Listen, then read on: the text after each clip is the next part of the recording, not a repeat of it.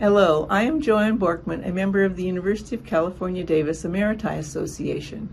In an effort to preserve the history of UC Davis and our retired colleagues, the Emeriti Association sponsors and manages the Video Records Project, telling the story of UC Davis through video recordings of oral histories. Since 1993, the Video Records Project has been preserving the first-hand accounts of the individuals and groups who were involved in making UC Davis one of the nation's, in fact the world's, leading universities. We now have about 500 of these interviews. Alan Jackman is the current chair of the Video Records Project. This interview is with Leo Chalupa, Distinguished Professor Emeritus and Chair Emeritus of Neurobiology, Physiology, and Behavior. He was appointed in 1975 and retired in 2009 to accept a position as Vice President of Research at George Washington University. His research focuses on the neurobiology of the developing visual system and the complementary roles of genetics and environment in shaping that development. He was the founding director of the UC Davis Center for Neuroscience, served as Chair of Neurobiology, Physiology, and Behavior from 1998 to 2009, and then as Vice President Research, George Washington University, starting in 2009. Leo is a Fellow of the American Institute for the Advancement of Science. He is interviewed by his friend and colleague, Kimberley McAllister, Professor of Neurobiology, Physiology, and Behavior, and Director of the Center for Neuroscience. Hi, Leo. It's really a pleasure to Hi, get Jen. a chance to interview you. Thank you for doing this because I know how busy you are. Oh, no, of course. Likewise. So, Leo, you have really had a transformative impact on UC Davis and on so many people at UC Davis over the years, including myself. And so I'm really excited for you to get to tell your story about how you impacted UC Davis and what your trajectory was. So I think maybe we could start at the very beginning with tell us a little bit about your history and how you got interested in science and in research and in particular in neuroscience. So I'll start at the very, very beginning. My parents were refugees from Ukraine, ironically. And so they escaped the Russians when the war was ending. And they and many thousands of other people were just going off to the West as far as they could. They ended up, when the war just about ended, in Germany in this displaced persons camp. You know, deja vu all over again. Here it is all these years later. And so I was born in Germany. And then my parents were in this displaced persons camp for 5 years. You have to then had a sponsor in order to come somewhere, and people wanted to go anywhere in the West. My grandmother had some long lost cousin in Manhattan, and so we had a sponsor, and we came in 1949. I was 4 years old. We came into Manhattan. I still remember the boat. It was a military transport. Took us to Boston, and the train took us into I guess it must have been Grand Central. And a little later, we ended up at a little tenement on what's now called Alphabet City in Manhattan, on 7th Street between Avenue C and D, about 540 square feet, with my grandmother, my grandfather, my brother, little baby brother, and I, and my mother and father. And so that was the beginning. So I didn't speak English till I was probably 6 years old, you know, and remember the teacher shouting, quiet, quiet, quiet. And I went to my dad, who had just started working in a factory. My dad was a teacher. And I said, I don't know, teacher's screaming something about a wire, I don't know why she's screaming. And my dad said, a wire. And so we couldn't figure it out what it was. And it wasn't only later that I learned, oh, she wasn't saying wire, she was saying quiet. So that's the kind of, environment. And it was your environment where there were a lot of other kids, families that came from Ukraine as refugees. And so the Lower East Side was like a Ukrainian village. I went to a Ukrainian Catholic parochial school. Probably didn't really start speaking English till I was maybe 6 or 7. And the the big thing for me was to get into Stuyvesant High School in Manhattan, which was an elite school. You took a test, produced more Nobel Prize winners than any school in the United States. Richard Axel was in my chemistry class. Oh, Richard wow. Axel. Yeah, so I used to help him with chemistry, believe it or not. And so they were extraordinarily smart kids. I mean, really, really smart kids there. And for the first time, it kind of opened my eyes. Like, wow, these guys know so much more than I, and all kinds of stuff. And I mean, extremely talented kids. Kid that played at the Chopin festival in Carnegie Hall. Stuff like that. It was just a mind blower. And then, came time to think about college. I did well. I wasn't fantastic, but I did well in high school. And the counselor told me I should go to Cornell. I could get into Cornell. I told my dad, what the counselor said. And my dad said, "Where is it?" And I said, "I don't know." So we looked it up, Ithaca. And my dad said, "Are you out of your mind? Are you crazy? Somebody's telling you to go to some little town upstate New York when people come from all over the world, to go to New York? That counselor should be fired." And then, of course, when he found out that I would actually have to pay money to go to Cornell, that was the end of that story. So I went to a commuter college, Queens College, lived at home, took a bus and a train to go there. Average student until I started taking some biology and psychology and was, kind of turned on about the whole idea of mind. And so I thought I wanted to be a psychotherapist. That seemed like a Mhm. great thing to do, I didn't much know about it, but I was reading about Freud and stuff like that. But what the big thing to happen to me was I took a required psychology class that had like 400 students from a brand new assistant professor, Dr. Robert Frank Weiss, who came from Yale, probably his Mhm. first year teaching. He was not a very good teacher. And the New York kids were very tough. I mean, they basically, chaos in the classroom. But this guy was so into what he was doing that it just fascinated me. So I moved from the back of the room to the front of the room just to listen to him. And he was totally unaware of what was happening in the classroom. I mean, there could have been fistfights. He just kept talking about these elegant theories. And I was just sat there like, this guy is either crazy or something. Anyway, so comes only final. Take the final, and I'm living at home. And a phone call comes, and my mother says, "There's a professor calling you." So I get on the phone, and it says, "Is this Leo Chalupa?" "This is Professor Robert Frank Weiss." I thought, this can't be good. And he said, "Just had the final graded, and I want you to know that out of 412 students, you got the highest grade." And Ooh. my heart sank because I thought he was going to accuse me of cheating, you know. Oh. And, and so I said, yes. And he said, "Would you be interested in working in my research program?" And I had no idea what program he's talking about, So I said yes, and he said, "Come to my office tomorrow." It turned out that he was a social psychologist. He had an NSF grant, and he was working on models of conditioning of attitudes, and he was paying me. So here I was, probably a junior, getting money to do this stuff, and I found out pretty quickly that I liked it. And I found out pretty quickly I was good at it. So I would Mhm. start suggesting experiments and stuff like that. And so I have 3 papers, which are not on my CV, that are in social psychology.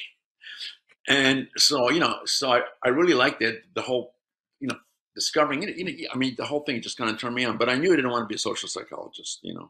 I mean, that just was a little bit too soft for me. And so that was my turn on to research, was as a getting picked out of the blue by this professor, and realizing, hey, I have ideas that somebody can take seriously, and I can think about this stuff in a kind of novel way as a kid. And immediately my grades went up from B's and C's to virtually all A's, and so it kind of was a life changer. That's awesome. That's really amazing. And so from there, what happened next, and how did you get into the biology side of Yeah. neuroscience? Okay. So I got married when I was 21 years old to Mhm. Tanya. And so right out of grad school, we got married. In fact, the summer we graduated, she actually younger, so she started working and going to school at night to finish college. Okay, Mm-hmm. and and so I applied and got into the City University of New York in a program called neuropsychology. Many courses were held in the neurology department at Mount Sinai, because Mount Sinai was then part of City University in New York, and it was great. You really saw patients. You saw top neurologists in the country at that time, Morris Bender. I mean, this is before fMRI and stuff. Analyzing these patients, it was just incredible.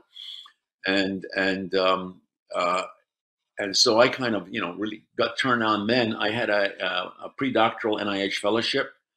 I also had a chance to teach undergraduates, so we were doing quite well. And my thesis advisor was the chairman of the department.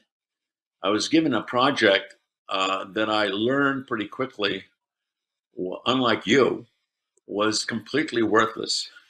Ah, It was a project. He had a grant, but he didn't know what was going on anymore. It was a project that would have been a good project maybe 15 years later, 15 years earlier.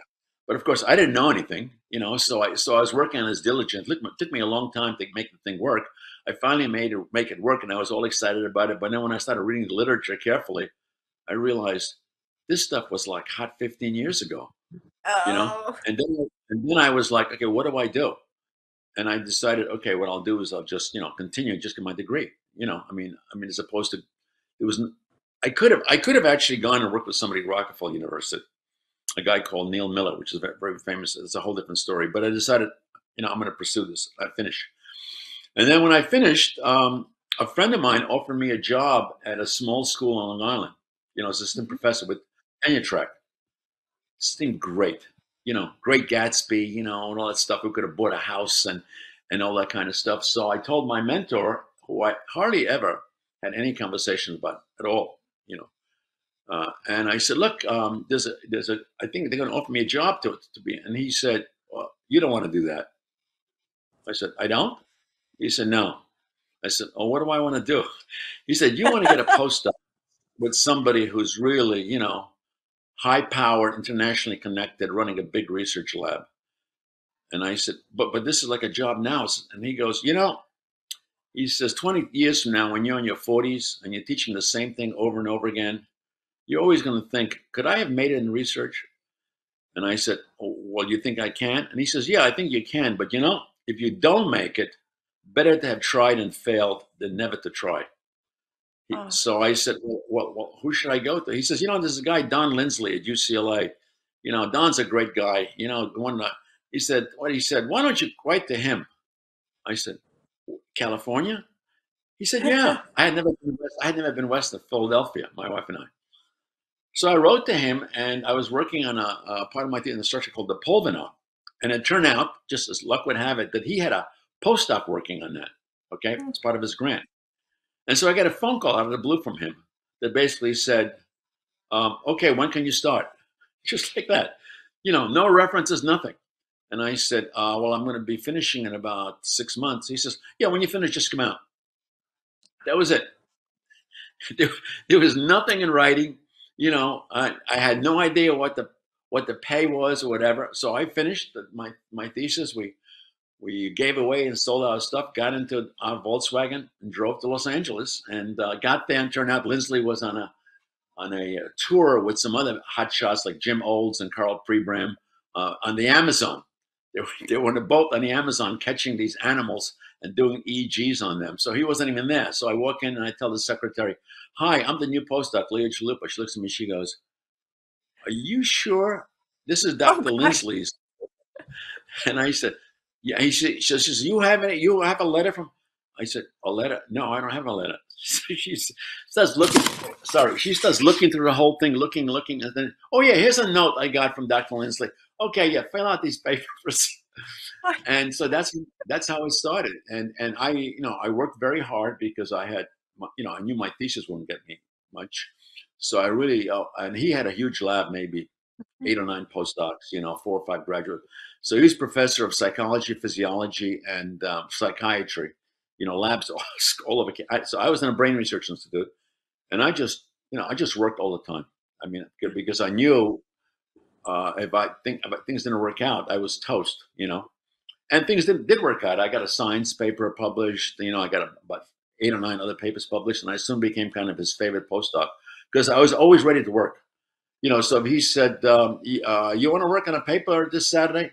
Yep. And you want to work Saturday night? Yep. Just tell me when you want. Do it. So I spent 5 nice years with him, and was actually at that time UC required that faculty retire at a certain age, 66. You have to retire. Okay. And so Don had reached that age, and he was very upset about it. But you couldn't do anything. It was the state law. So he told me he spoke to the dean about me getting a job, assistant professor at UCLA. For 5 years I would get one of his labs. And then I was excited about that. But then I talked to some of the people in psychology, and they said, where my appointment would be, and they said it's a bad idea. And I said, why? He said, number one is people are going to think nepotism, which of course was true. Mm-hmm. And number two is you'll never be independent. He says, the old man will come to the lab and say, let's do this. And what are you going to do? You're going to throw him out? He says, better go somewhere, where you could run your own shop and so on. And then I never really looked for a job. I at that time. So people were kind of asking me, if I was interested in a job. So I ended up coming to Davis. A guy called me from there. I was retired recently and asked me if I was interested in a position in the psychology department. And there was actually a job in the physiology department as well at that time. But for various reasons, so in 1975, we packed up our Volkswagen again and went up to Davis, and it was a very different kind of world. Psychology had about 13 people, maybe, 1 NIH grant. It was, if you had a grant, it was okay. If you didn't have a grant, that was fine as well. I was kind of like, okay, go to the faculty club, have a nice, lunch. And Fridays we'd all get to the faculty club for heavy duty drinking and playing pool and cards. But I knew I had to get a grant, and so I worked hard. I asked for a $30,000 startup package for the neurophysiology lab. They gave me 7,000. Oh, I asked for 30, and so hard. And then I negotiated up to 8,000. They gave me. And they gave me 4 courses to teach to start right off the bat, none of which I ever taught before. Okay. So I started writing, and my first NIH grant, and wrote this. At that time, there's no page limit. I wrote this 85-page NIH grant. Goodness. And that got crashed big time. The funny thing is, before I handed it in, I knew somebody in the animal physiology department, which is now defunct, as you know. And asked him if he could read it. He was a senior professor. And he kindly said, yeah, he would. And he called me up and he said, this is an empire building lab, a grant. And you're just assistant professor. I would cut that down. I said, you're asking for 2 technicians and stuff. And I thought, small time Davis guy, what does he know? So I handed in, the thing comes back, I get thrashed. And it says, this is an empire building grant. So I thought, I should have listened. And then, I applied again, and I didn't get it again. I got turned down again. Pretty cruel remarks from study state, like this guy doesn't really know what he's doing, and all this sort of stuff. And I was, pretty distraught. Although I never felt that you needed a grant to get tenure at that time. So that wasn't an issue. It was just that I had to be like my peers, like the people in the business that I knew. And I tried a third time, and I called the NIH guy, and he said, "Yeah, we're going to fund you. Your score is going to have to be funded." I was ecstatic. I had 2 grad students who basically were for nothing. I sent some equipment off to be refurbished and all that sort of stuff. Waiting for the letter to come. And one day, my wife and I were going to drive to LA to visit some friends, summertime, no air conditioning in the car, hot as hell. I stop in the psychology office in Young Hall to see the letter come. There it is, a letter from NIH. I take it out, this is exactly what it said. It is a pleasure to inform you that your grant, blah, blah, blah, blah, blah, blah, blah, was recommended for funding by the National Research Council, by the National like I counsel on this and this date. Unfortunately, due to Oh, unforeseen funding cuts, we are unable to fund this grant and are removing it from any further consideration. oh God. I was like, I couldn't believe it, you know. Oh, So I called the guy up, and I got him, you know, in Washington. I said, Doctor, I still remember his name, Doctor Halas. I said, you know, I got this letter. I don't understand. And he said, Did you read the letter? I said, Yes, sir, I did. He said, Why are you calling me? I said, But you told me a month ago. He said, Did you read the letter? I said, Yeah. He said, Well, why are you calling me? He says, Call your congressman. They cut off funding. There's no funding. We can't fund you. There's no funding. oh, So I thought, That's it. I'm done, you know. But then things turned out. I got a little grant, you know, from some kind of foundation and stuff like that. And then the big breakthrough for me was I applied kind of on a lark because it was a very short application for Guggenheim Fellowship for Guggenheim, you know, mhm. and I got it. You know, it's like 1 in 1,000 get it. I got it, and that permitted me to go to Cambridge for a year to work with Colin Blakemore and all the big time guns, you know, Horace Barlow, and that was a big turning point for me. And then when I came back, I within a year I had 2 NIH grants, and I don't think I ever got turned down again because they put me first on NSF panel, and then NEI panel, and Mhm. so I learned what an idiot I was that I didn't know how to write grants. You know, it wasn't that I was stupid; I just didn't know how to do it. Yeah. And so once I was on those panels, I knew exactly how to do it. And so you know, so after that, I never. But I came really pretty close to kind of saying, okay, that's it. I just can't do it. I can't compete with these guys. These guys are too good. I'm not good enough. So it was a pretty dark time in the beginning. You know, both of them turned out to be okay. I didn't know about that, but that really explains a lot in terms of your persistence and your resilience and the advice that you would give us as assistant professors to, you know, focus on what it is that you want to do. If you want to do research, then it doesn't matter how many times you're rejected, you just keep on applying. It's great advice. That's Exactly amazing. right. Yeah, yeah.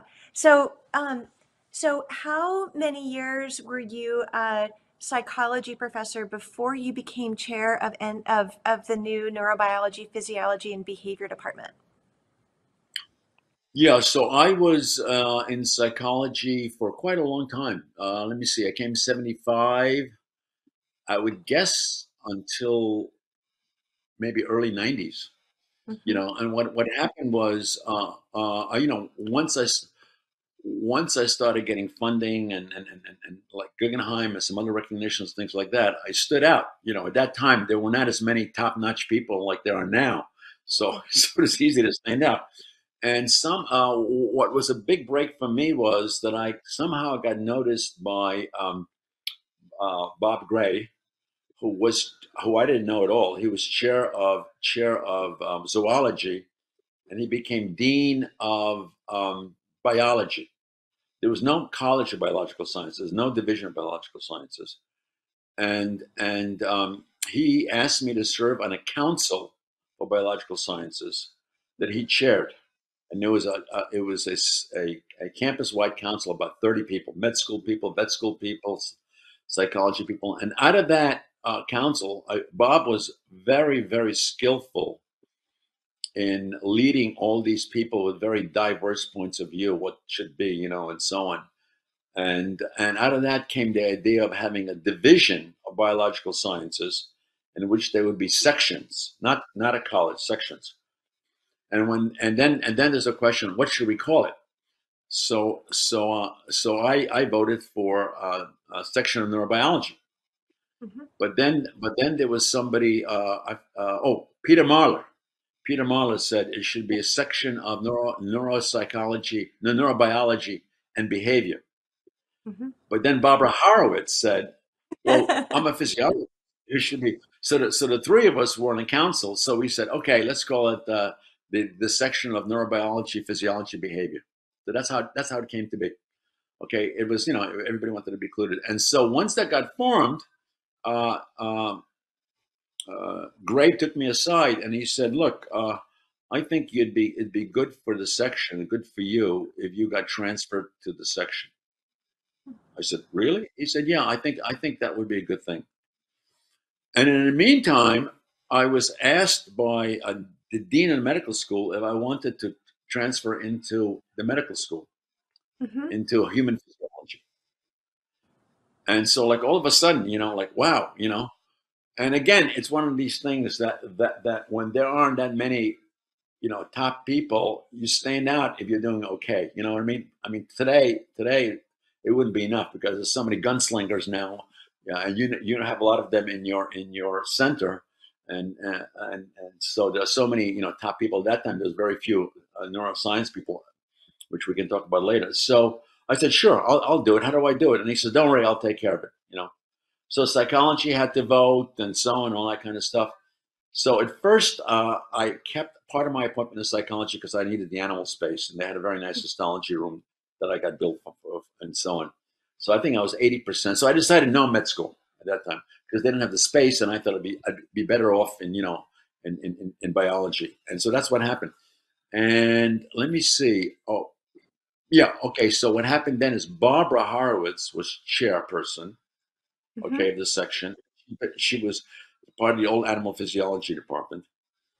And somewhere before that, I had recruited Mike to be director of the Center of Neuroscience. Mm-hmm. And so I was, a faculty member. And then when Mike left, Bob asked me to be the second director, Yep. and I did that. And then well, we can get into that, but I felt that coming in after Mike, they really didn't give me any resources at all. It was like, whatever Mike left, I think there's one position left, whatever. And so I decided that the way to move forward was to talk the administration into going to phase 2 and bring in somebody from the outside that could get a lot of resources and so I talked to Bob about it, and I said, look, we've got a good core of people, but we don't have enough for critical mass. And so I said, if you allocate another $10 million and 10 more positions, I guarantee I'll recruit somebody great. Somebody great. Come on. And he said, well, what about you? I said, Barbara's going to step down as NPB chair. I said, I'd like to do that. He said, great, let's do that. So that's exactly what happened. So I became chair of NPB, and I started, I chaired a recruitment committee for what ended up, TED. So I went from where you are, that building, to NPB, and we started getting, people came in, more and more people came in into the unit. So when I took over NPB, there were 4 or 5 grants, NIH grants, in the whole section at that time, and I think there were 16 people. There were 2 people who never showed up to work. One was an MD who, seriously, who worked for Kaiser full time. And I only found out about that because one weekend when I was in my office, the fax machine came, and it was from somebody at Kaiser about a patient. And I was like, this must be a mistake. And it turned out it was one of my faculty members. In fact, Oh God. and apparently, there was some kind of agreement that she had, whatever. Well, I was not going to put up with that, And there was somebody else who had a second job somewhere else. I mean, it was just a whole different world, And so, in very quick order, it went from kind of like if you get a grant, nice, to like you better get a grant if you want to be in the section, and she got more and more people who were top notch people who came in. The people who didn't get grants left. Mm-hmm. They retired. They just didn't feel comfortable, right? When people are talking about, hey, I just got my R1 renewed, I'm going to get invited to this meeting in Paris. And so these people kind of went like, maybe this is not the place for me anymore. So the culture changed in a Mm-hmm. big way, and it was great to see that. It was just great. And we had a thing where we had very few faculty meetings, only when we needed something. It was completely democratic. One of the things I did, which the dean, who was my nominal boss, Mark McAmey, thought was crazy. One of the challenges there was it was neurobiology, which was neuroscience, the dominant component, right? People from the Senate came, and so that was the big contingent of people. Then there were a few in behavior, like 3 in behavior, and there were like 3 or 4 in physiology. So neurobiology, by far, I'd vote anybody. So I passed this rule that if there are 3 faculty that object to anything, any kind of, we're not going to do it. Yeah. There are 3. And Mark McAfee said, you'll never get anything done. Never. Because you're always going to have 3 naysayers. I said, yeah, but it's going to make people secure. And I don't think that. And it happened that not once did anything get, overruled. We had a couple of close calls where 2 people were good. And so it made people feel nobody's going to gang up on you. Neurobiology is not going to gang up on you. And so it grew into a pretty fantastic department. But in general, they give us all over. I mean, psychology is now one of the top departments in the country. I mean, it's just amazing to see that. And I think nobody would have believed it way back then. Well, and NPB is one of the largest majors at UC Davis now too. So NPB and psychology. Yeah. Yeah, it's kind of amazing. So when you look back on your time as chair, what are some of your fondest memories? Well, it's seeing people succeed. As simple as that. Seeing people succeed. I mean, to me, reading a letter to going a letter to somebody got tenure. That was like made me feel great. Made me feel great, and trying to lessen the anxiety of new faculty as much as I could. Telling them you got to shoot for being one of the best of the best, but don't make yourself crazy over it. And you're gonna come in, and we of course hired the very best people. I mean, a lot of that was due to the center, and so with both Mike and then Ted, and so we got these great people, and great pedigrees, unlike me, who had great PhDs, with very well connected, great postdocs, and even some of those people struggled, with the first grant and so on. So I would say, don't worry about it. I mean, I remember, I'm not telling you who it is, but somebody who was a real hot shot that everybody was so happy to get, and this guy came from Harvard. To give you a hint, he's no longer in the center. He left to go abroad, and he came in with this grant application on a particular molecule he was working on. And I looked at it, in 5 minutes, I said, this is way over ambitious, which is what I was told. I said, you're just assistant professor. You got 5 specific aims. I said, get it down to 4. 3 would be better. Oh, no. This is good. This is great. This is exactly what they want. I said, all right. I said, but I'm going to tell you, I said, if I was you, get it down to get rid of one. I said, I've been on study section for years. I have never seen anybody not getting funded because they had too little work. But I've seen lots of people getting not funded because they had too much. Okay? Yep. You've got too much. Oh, no. You don't understand this field. So he said, so I said, okay. So 6 months later, he walks in my office like somebody shot him in the head. I got triaged.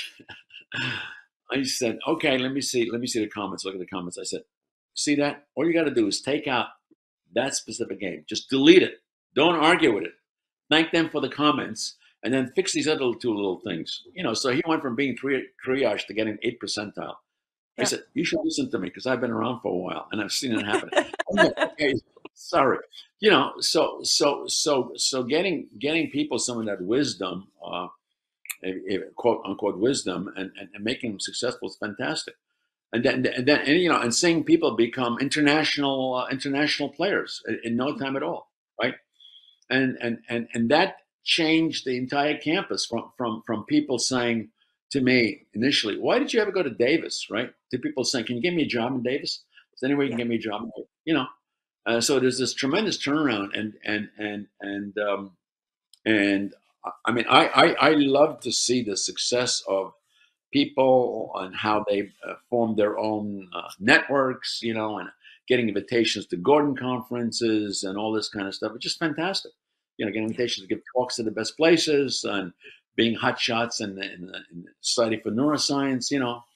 That was all great for them, for the department, and for everybody. So I felt, and it gave me a lot of energy. So I would go, okay, let me write another grant. These guys are working hard. Let me do another grant, like that. Yep. Yep. Well, and the remarkable thing to me is that you did all of this and you affected all of our lives because you gave me great advice on my first R01 as well. But you did all of this while maintaining a really active, preeminent research program. And I think that really inspired everyone around you that you can do all of these things at once.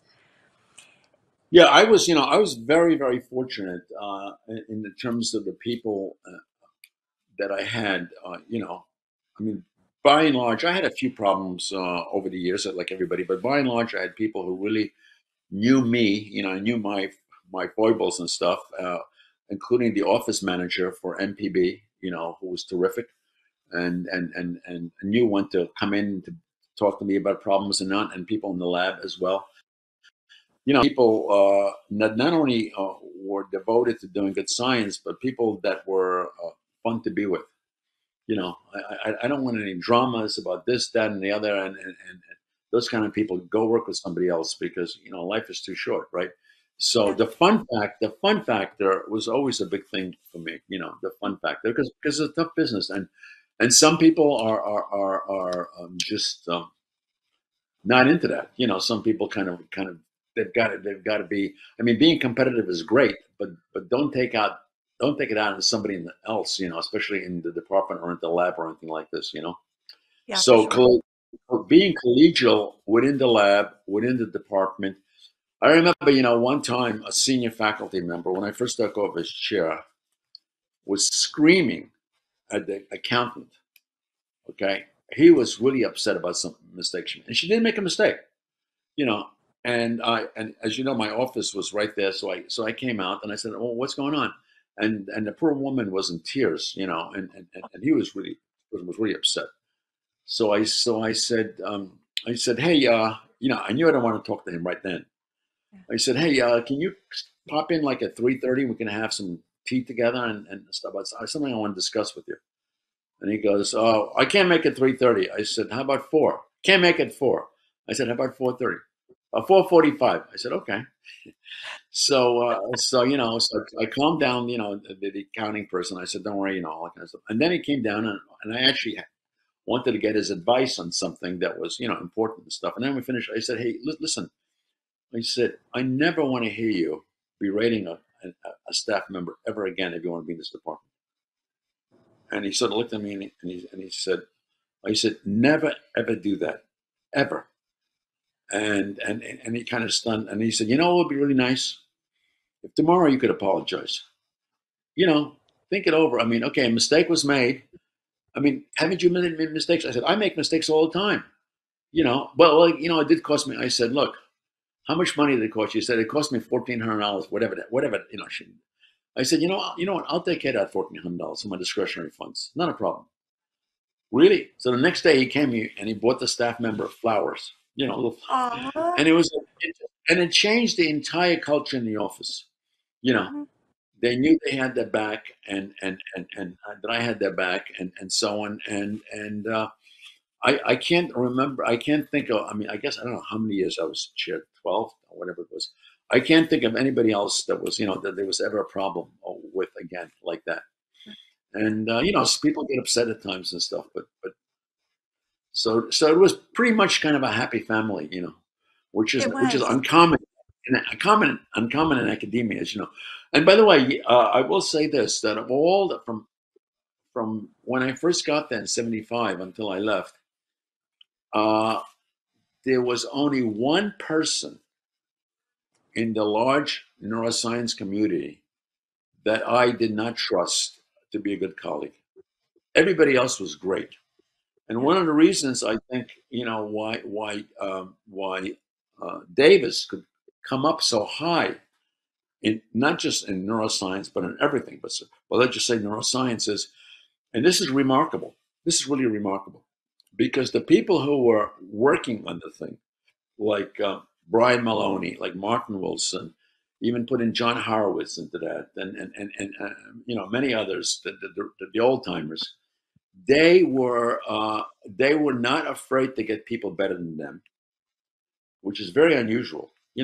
A lot of times the people are threatened. I don't want this guy because because this guy's and they work for the common good.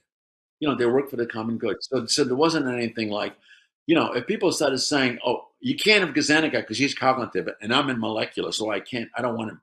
You know, they realized that this guy could build something that would help everybody, and they voted unanimously for him. So it wasn't like, if it's not good for me, I don't want it. So I guess what I'm trying to say is, what was remarkable, that with the exception of one individual, uh, everybody worked for the common good. They worked for the common good, which was amazing to me. To do that, and that's unusual. That's unusual. People will say, "What's in it for me?" If there's nothing in it for me, I don't want it, kind of thing. And that's what permitted us, to go forward further on, and so on. Yeah, I think another sort of speaking to that, I think another aspect that really helped the whole entire community were training grants and core grants. And you really did that within Vision Sciences. You really grew Vision Sciences because of bringing in a core grant that helped every lab, and bringing in a training grant. And you set the culture so that more of us did that in other fields after you. That Well, was really let important. me. Somehow you slid down, and all I see is the top of your head. I don't know why that is. I hope that's not the case for the actual thing. I don't think so. I Can see the whole thing. you see yourself okay? All right. Yeah. Yep. Let me tell you a quick story about the core grant. Which is a lesson in it. So at some point, oh, there, you're perfect. I see, perfect. At some point, I found out about the core grant, Vision Core, because as you know, NEI does not give program projects, but they give core grants. And so I thought, okay, you had to have a minimum number of R1s in the NEI, and we did. I think either you or Barbara Chapman or somebody got the 8 grant, so we had the minimum number, which was 8. And so I talked to John Keltner, who was then chair of ophthalmology. I said, why don't we apply for a core grant? And John said, don't waste your time. I said, what do you mean? And he said, look, UCSF's got one, Berkeley's got one, UCLA's got one, San Diego's got one. That's 4 in California. There are only 30 in the country. And, they limit the numbers to 30. They're not going to give us one, especially since no, it's Stanford, UCF, and Berkeley. They each had one. So there were 3 just, when driving this. So we're not going to get one. And I said, well, let me try, And so I started working on this thing, and put together the core, and all that. I actually, enjoyed working on it. So I put this Hmm. whole thing together, and I forget how many cores there were. So there's 1 core in the center. Oh, I think 1 core in the medical school, Hmm. in campus. 1 core in biology, and I think there may have been 1 in Sacramento. So there were like 4 cores spread. And so, I'm thinking about it, and I look up who is the NEI guy who deals with cores, and I find this guy's name. So I call him up. I had no idea. I had no idea who he was. I call him up, and I said, I'm so and so, and he knew my name. He goes, "Oh yeah, you're on Viz B." I said, "Yeah, I'm on Study Second." I said, I'm putting on a core grant. Are you in charge of core grants? He says, "Yes, I am." I said, "I wonder if I could ask you a favor. Can I FedEx you this core grant and take a look? What you think?" And he goes, "Well, that's highly." I said, "I can get it out to you tomorrow. You'll have it tomorrow, okay?" Well, I said, "Okay, I'll just mail it out to you. Can you give me the address?" So I FedEx it to him, right? I FedEx it to him. I call him up 2 days later. He goes, "Oh yeah, I got it. I haven't a chance to look at it." I said, "How about if I come out and talk to you next Tuesday? You have any time at all?"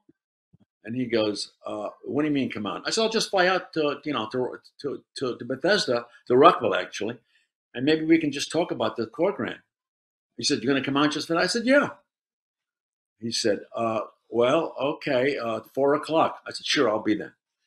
Oh So gosh. I so I fly out from Sacramento to there. The flight came in the afternoon. I had dinner by myself actually. The next day, kind of did sightseeing. I went to see this guy. Okay, so I go to see him, and he's been there forever, right? And he's read this thing, and he's telling me stuff that's useless. You know, just useless information. And I'm kind of, he's telling me, well, this is all reviewed by other core grants, and the only way you can get one is if somebody gets knocked out. And I'm sitting there, I'm thinking, I just wasted money and I wasted time. This was just completely a waste of time. So I say to him, I said, well, let me ask you a final question. I said, is there anything in here that you see that's a problem? Is there anything at all? And he goes, oh, sure. I said, well, what? And he said, well, they don't like the fact that cores are separated. He said, they all want the cores to be in a single building. There was one last time where one of the cores was across the street and that got triaged. And you got cores all over the place. You got cores 15 miles apart. They're going to hate that. I go, really? He goes, oh, yeah. He said, a dedicated building would be good. Oh. I go, okay. Thank you very much. We're screwed.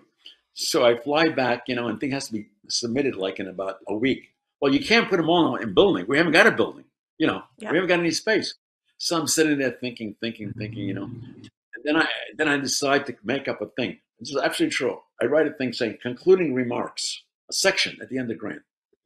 I said the reviewers will no doubt have noticed that our 4 cores are separated by in different areas of the UC Davis campus, and I repeat where they are. I said, in most cases, this would be considered to be a major disadvantage to achieving the aims of the course.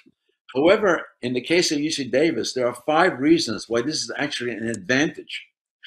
And then I make up these 5 reasons. Number 1, we had number 2, so on. Okay, the thing goes back from review, and it said the PI did a remarkably strong case for why these cores should be located in the areas that they are on the UC Davis campus, which is the largest campus in the UC system. San Diego loses this. San Diego loses this, and we get it. Okay, and after that, it's still running. It is still running. Yeah. And so that trip, which probably cost me $1,000 all total, and that talking to that guy and that Hail Mary, kind of pass at the end was what did it. Otherwise I would have been trashed, and we would probably never had a core like that. So it just goes to show you that getting information and dealing, as you well know, dealing with a problem head on. I mean, what can I say? Ignore it, or you couldn't lie about it, So I just said, and I came up with these reasons. We have a very integrated group, even though we're geographically separated by having these things separate. I figure I should find what I wrote. I mean, it was brilliant. It took me like 20 versions to write that one long paragraph, and they loved it. But you ended up getting it, and out of that came the Center for Vision Sciences and all of the real strength and vision that has just only bloomed since then. Yeah.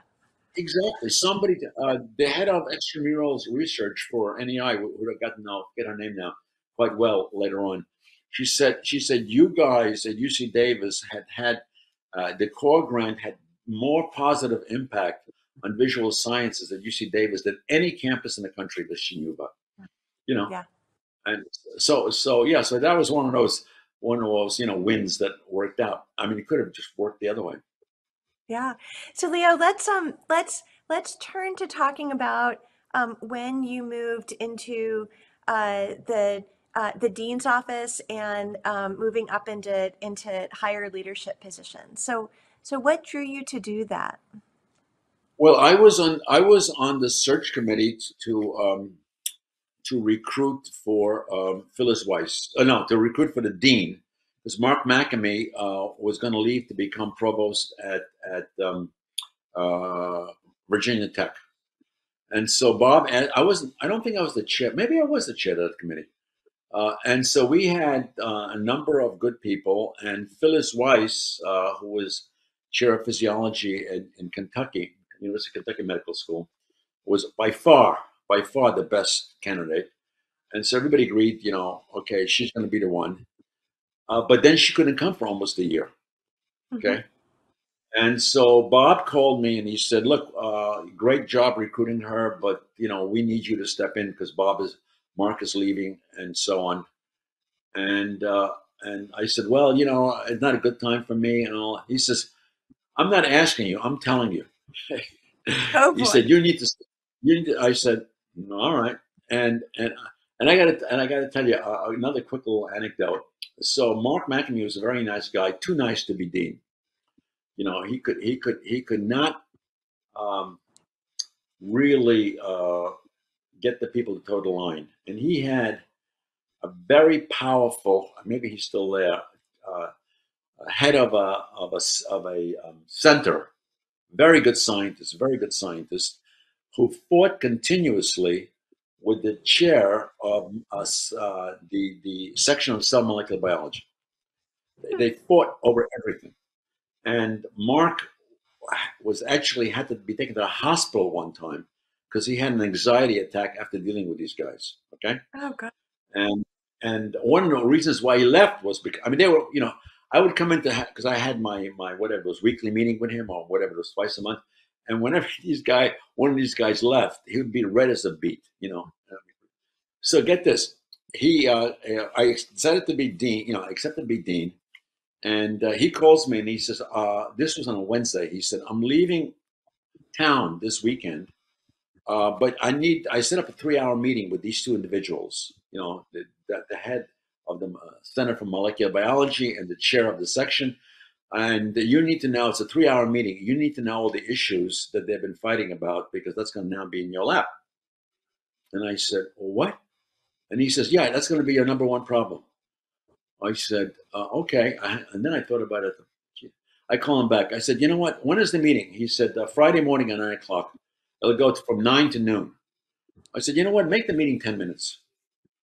From 9 to 9:10. And he said, no, you don't understand. I said, Mark, you're leaving on this weekend. Make it from 9 to 9:10, okay? I said, all right.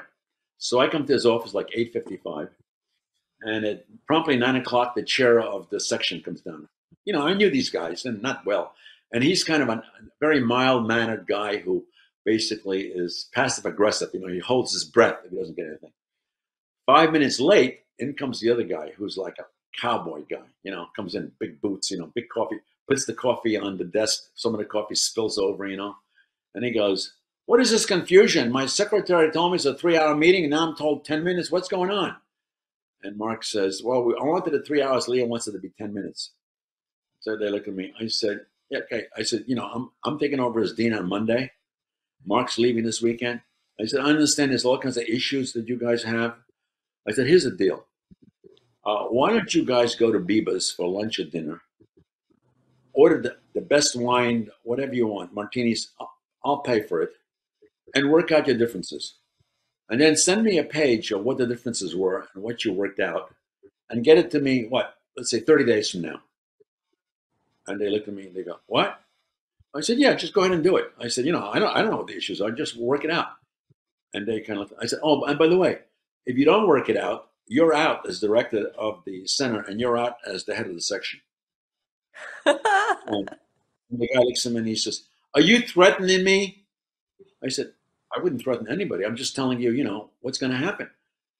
I said, work your thing out, have a great, I said, in fact, even have 2 dinners. Don't worry about the money. I said, thanks, guys. And by the way, I respect both of you. I'm from what I know, you're great members of the faculty and you're big assets to the college and the university. So I know you're going to work it out. And guess what? They came back about 2 weeks later. 8 of the 10 points they worked out. I had to come in and make some, negotiations, whatever it is. And then I had a big opening as dean, the opening for the school year. People came up and said, how'd you get those 2 guys talking? How'd you get? I said, I bought them a nice dinner. And never had problems with them at all. But as a result of that year, and so the other thing is, Mark would have meetings from 9 o'clock till 5 o'clock. All my meetings were only in the morning because I had a lab to run. He didn't have a lab anymore. And so I told Sharon, who is the dean's person, I said, just make the meetings no longer than 30 minutes. Because they would go, people would come in and mainly they wanted money. They would come in there and I would say, how much and for what? Mm-hmm. Right? I remember that. How much and for what? And I said, okay, write me a email, justifying, but just make it one screen, why you need that money for that. And then I'll get back to you in a few days like that. Mm-hmm. So I was actually able to do that and not have, so at 1 o'clock, I went back to lab stuff and wrote papers. And I think I actually even submitted grant that got funded.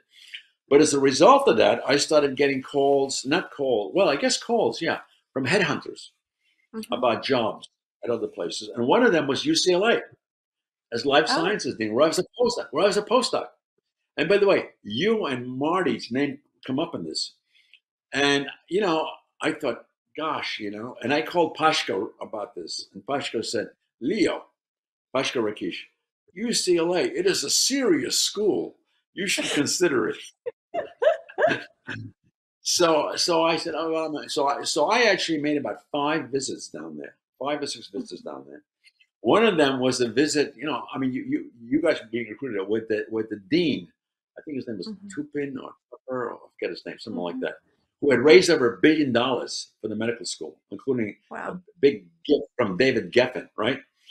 And so, in talking to the dean and 2 of the associate deans in his office, in LA, I said, UCLA is fantastic, okay, but actually, you guys should be doing better because you're now losing faculty to UC Davis. And he said, What are you talking about? What are you talking about? I said, well, there are 2 great faculty we recruited. What are their names? So I tell him, you and Marty. He picks up the phone and he gets a hold of the director of the Center for Neuroscience, or whatever it was, neurobiology. And he says, is it true that we offer jobs to these 2 people and they turn us down? And then he puts on the phone and he goes, how'd you guys do that? I said, we're great at Davis. I said, and you guys need to be better. So, gosh. In terms of recruiting people, so your names actually came up. And so, I made about 5 or 6. I didn't like the chancellor at all. I met with the chancellor twice. He was a very arrogant physicist who spent about an hour talking about what biology should be like, But they offered me the job, and they actually were going to get a condo for me. But Tanya and I talked it over and stuff, and I said, look, we're happy here in Davis, what do I want to do that and give everything up and all this kind of stuff. And I was going to get really nice space at unlimited money practically in Jules Stein. When I met the chairman of ophthalmology, he basically said, well, what do you think it'll take, for a lab? And I said, gee, I don't know, maybe like, and he said, would $3 million be enough? I said, yeah, that'd be enough. It was clear. And money was not a problem, or in that thing. I said, yeah. He said, all right, just look at some of the space and let me know what kind of space you'd need. All right. But ultimately didn't do it. And then I started getting, more phone calls, like maybe 3 or 4 a year. And then what happened was our daughter had moved to Washington and gave birth to Sophie, our first granddaughter. So we actually had a little condo in Washington. And one day I got a phone call, asked me if I was interested in being considered to be vice president of research at George Washington. I thought he said Washington University. And I said, no, I'm not interested in going to St. Louis. I said, I've just, I've been to St. Louis. People love it, but that's not me. I'm an East Coast, West Coast guy. He said, no. He says, this is in Washington. I said, oh. I said, well, I don't know. I talked to my wife and Tanya said, oh, they're going. Yeah. I said, they're probably calling 100 people. To make a long story short, again, I went out for a bunch of visits and stuff. And it was really like Davis deja vu. So Leo, you were just telling us about GW and moving to GW. Well, what I was going to say is that I was hoping that this is going to be another UC Davis kind of thing, going from a low level to high level, and for a while it looked like it was going to be in terms of what I was able to do. But the fact of the matter is that the culture here is so different, and so to make it short, it never really worked out. So they pushed out the president who recruited me after 10 years. So I was vice president for about 9.5 years. They brought in somebody who was not very good at all, who didn't last for more than 4 years, and so on. So what's happened is the research never really worked out. I hired somebody to be the director of stuff for Neuroscience, Anthony LaMantia, he left as soon as I stepped down. I hired a guy from Yale to be the head of autism. He left as soon as I stepped down. And what it taught me was something you take for granted, which is the importance of the culture of a place and the importance of the top leadership, to make the place great. So Davis, everybody knows, by the way, that Davis is a powerhouse now, across everybody. I mean, I was in Japan not that long ago. That people know about Davis. They know it's a great school. Before they only knew it was the ag school and maybe genetics. And now, like in every way, autism is known for, neuroscience is known for, molecular stuff is known for, the gene center is known for. It's unbelievable, and you see it on. So, but that takes a certain culture of the faculty, right, and the people and above that foster that and permit that and so on. And the fact is that GW is a big disappointment, and they're going backwards. And my guess is they will never be at that level. And it's really a crying shame because there's no reason. Recruiting in Washington is very easy. People want to Yeah. come here. You can recruit people here, but it's the zygotes. You don't have that. Hey, let's get somebody better than us. It's like, do we really need this guy? I mean, he's too much into grants. You know what I mean? So it shows what a remarkable place UC Davis is, and I will forever be grateful to have been part of that story. Thinking about when I first got there, and what a sleepy little place it really was in many respects, certainly in neuroscience, and now due to people like you and many others, it's a powerhouse. I mean, it's one of and psychology too. It's going to be so great. Hmm. So it just gives me a tremendous amount of personal satisfaction, and it's interesting. Uh, I don't really care who sees this, this video. Maybe my grandkids will at some point, whatever. It just knowing it myself, what a top-notch place it is, and my guess is it'll continue, for a long, long time to come, because good people and get good people and get good people and good people, and so I've been very fortunate to be part of that, and I'm very grateful. It kind of goes beyond anything done in science and stuff, citations. I did okay. I was happy to be a player, with the top guns and so on, and get invited to the big meetings and give lectures and all that stuff. But knowing that UC Davis is now, it is a serious school, as Yep. as Bashka would say. So so thank you for taking the time for the interview, and thank you for being part of this thing. You might recall way back when I told you at some point you're going to be director for the Center for Neuroscience, Kim, and I don't You think you did. believed me at that point, but you've done probably, to be honest with you, although times change, you've probably done a better job than Mike or Ted Goodness. or me or yeah, and so the first woman director has kind of outdid the big boys, Oh, in that Leo. way. So you should Yeah, be you're you should be smart. very, very, very proud of that. I mean, very proud of that. The idea to be able to raise that kind of money. I tried to do some money raising stuff when I was, but I think I got a total of $5,000 in the 3 years that I was director of the center. Which wasn't exactly a landslide. So you should. I mean, this is an achievement beyond your stellar research record and the people you've trained and all that sort of stuff. This is just something that'll be with you forever. So congratulations. Well, Leo, I wouldn't be here if it wasn't for you. And I think that I can speak for all of us at Davis. We are so grateful for all of the time and working for the common good and the vision that you had that really allowed neuroscience and the university to be as strong as it is. So thank you so much.